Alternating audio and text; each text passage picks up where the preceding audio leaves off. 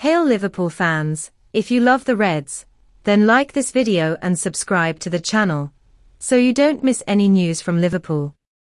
Diogo Jota says Liverpool did something absolutely brilliant against Forest. Diogo Jota claimed that Liverpool were almost perfect up front during today's 3-2 win over Nottingham Forest. The Reds were lucky at times, but ended up with the 3 points at Anfield. There were some shaky defensive performances, but in the end a double by Jota and a perfect finish by Mohamed Salah secured the win. And in quotes relayed by BBC Sport after the game, the Liverpool number 20 praised his teammates' attacking forefront. "I think it was very important to win and follow up on the last victory," said the Portugal star. "It was a difficult game as we expected.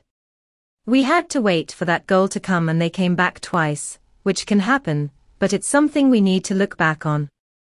Set pieces are very important, and we know they scored on them too. We need to improve defensively, but offensively we were almost perfect." Almost perfect is certainly an exaggeration by Jota. Liverpool could and probably should have scored a few more goals here. Imposing Liverpool supporter, already leave your like on the video, for Liverpool to grow today and always. Thank you so much.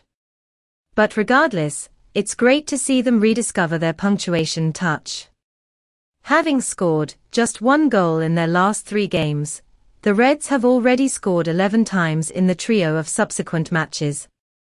The key to this has been Jota. Having gone more than a year without scoring before Monday's trip to Leeds, the 26-year-old is now 4-2. His brace today was a reminder of how clinical Jota can be. The first was pure poaching. After Fabinho did well to deflect a loose ball into the net with his head, the Portugal international stole the header to head into the empty net. If that was good to see, then his second one was a pure delight.